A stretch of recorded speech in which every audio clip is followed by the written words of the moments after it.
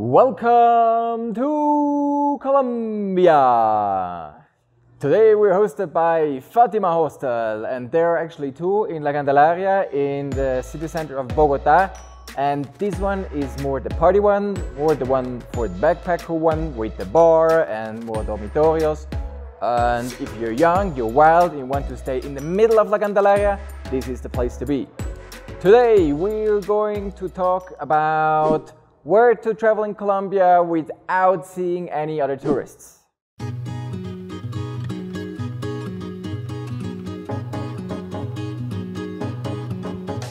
My name is Frank, I'm Swiss and I live in Colombia for over 4 years and I'm running a travel agency. And we'll go right into the topic and I will tell you more about destinations you will be mostly alone.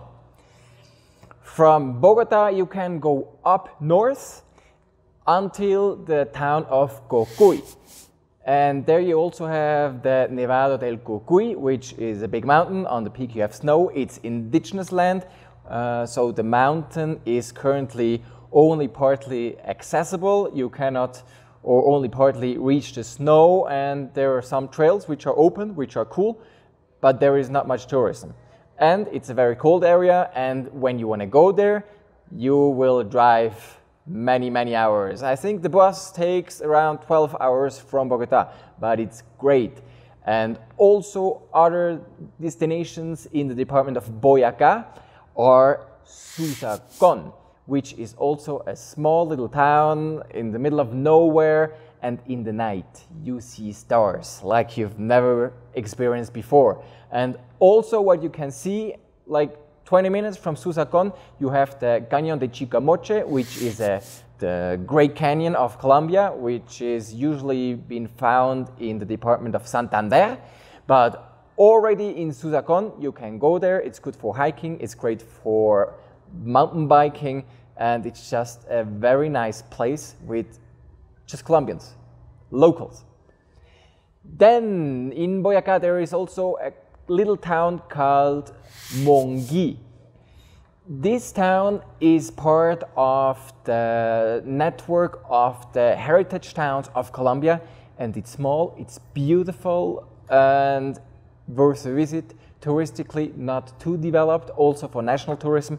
And great about Monguí is that you have a very famous parabo close by, and you actually have tour guides on the central plaza which can take you there.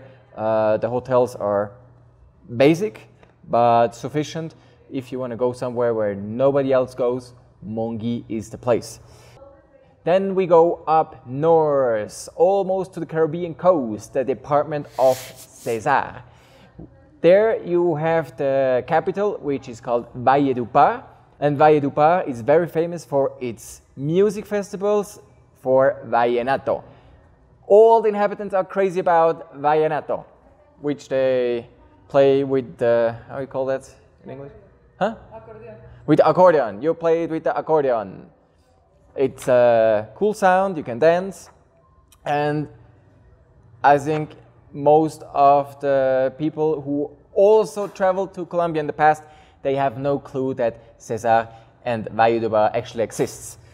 And the best thing about that department is you also have access to the Sierra Nevada de Santa Marta, but from the other side than from Santa Marta. You enter the Sierra Nevada de Santa Marta through the back door and you have rivers and natural pools. It's just amazing. You have crystal clear water, indigenous taking care that there is no pollution, and it's just paradise. And there's no tourism, not even national one. So if you want to go somewhere where there's nobody else than the indigenous and you, there you need to go. Then let's go south of Bogota. It's very fast reachable from the capital.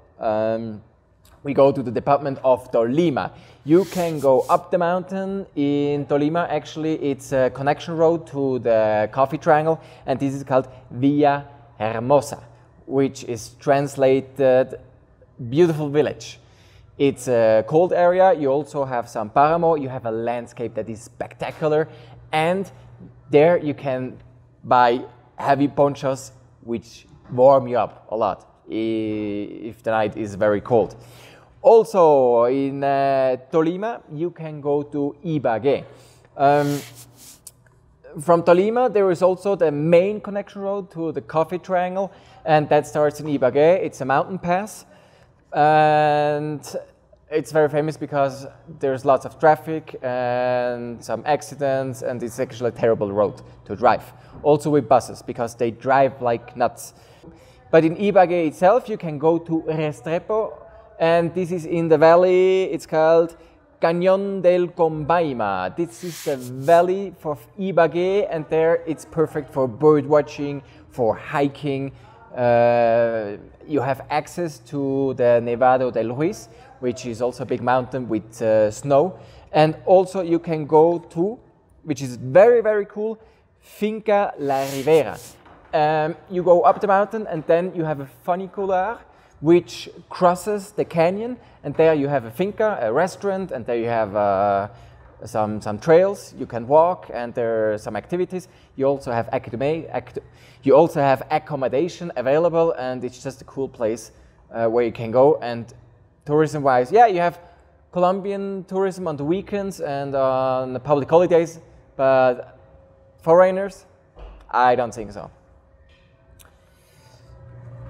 Then we go to the Coffee Triangle, to the department of Risaralda, and there's a beautiful space. Actually, the department of Risaralda connects to the Chocó and also the capital of the Chocó, which is called Quibdó. But on one moment the road is unpaved, but so far you don't go. So in Risaralda you don't stay in Pereira, but you go towards the Pacific and you go up the mountain, and there is a town called Apia, and the whole flank of that mountain chain or hill chain, they grow coffee, and the landscape is gorgeous, it's beautiful. You see over the whole valley, and they're growing coffee everywhere. You have Apia, which is beautiful in terms of architecture. You have a simple hotel. You can say there's not much luxury, there's not much of development of international tourism. They have, although in Apia, a bird congress once a year, but besides that, beautiful place, just awesome, and no tourism. Great spot, very secret and hidden gimmicks.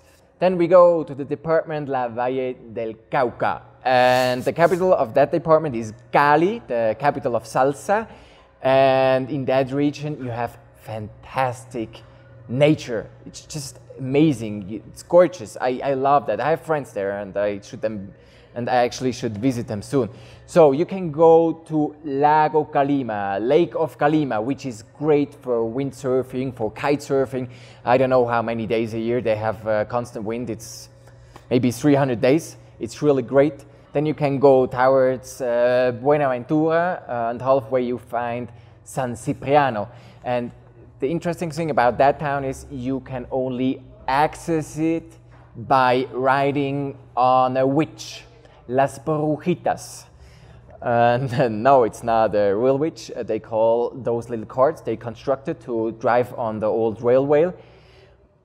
They call witches. And what they did, they converted motorcycles and some platforms with some little wheels to transport vehicles. And with those you can go to San Cipriano, which is lots of nature. You have rivers, you have natural pools. It's a great spot for 1, 2, 3 days, relaxing in nature, swimming in the river. Very nice. Then also you can go to Buenaventura, and from Buenaventura, which is one of the important ports of Colombia, you can take the boats to different locations.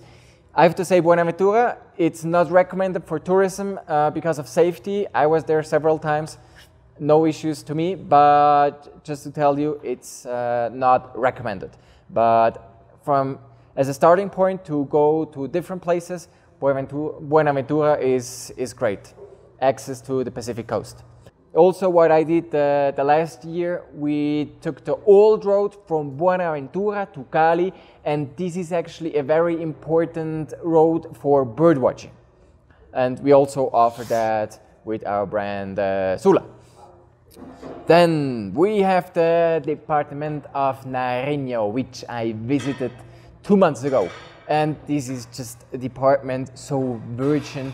It's similar to Ecuador. You have volcanoes, you have Laguna de la Cocha, you have, Laguna de la Cocha is a very big lake. It's very cold also, but nature is just stunning. It's beautiful. And tourism, that scale. So much tourism. It's wonderful. I love it. You can go to Ipiales, which is probably the most impressive cathedral I've ever seen in my life. I've been there the second time, and again, I was impressed because it's so beautiful. And also what you can do in Nariño, you can go to Tumaco, which is on the Pacific coast. And the interesting thing is, in Tumaco, there is no international tourism, but none, because it was known as a very dangerous place with many murders because of the whole coca growing. Today, there's so much army and police and security force, you cannot imagine. More security forces than inhabitants. We went there and it's great. You have great beach, great food. On the weekends, there's a party going on. And today, also Colombians, on the weekends, they fly into Tumaco just to spend the weekend on the beach. And I'm pretty sure today it's a secret place going to, and in the future, if everything is a bit more balanced over there, it will be a very good destination to visit the Pacific coast in Colombia. So that's it, the secret and hidden places in Colombia to go and not to visit other foreigners traveling. I hope you liked that video. If you want more information, subscribe the channel, hit the bell, write down something in the comment section if you have questions or you want to add information. Also, you will find more stuff in the comment section. I hope to see you again soon on my channel, or even better, here in Colombia. See you soon, all the best. Yours, Colombiafrank.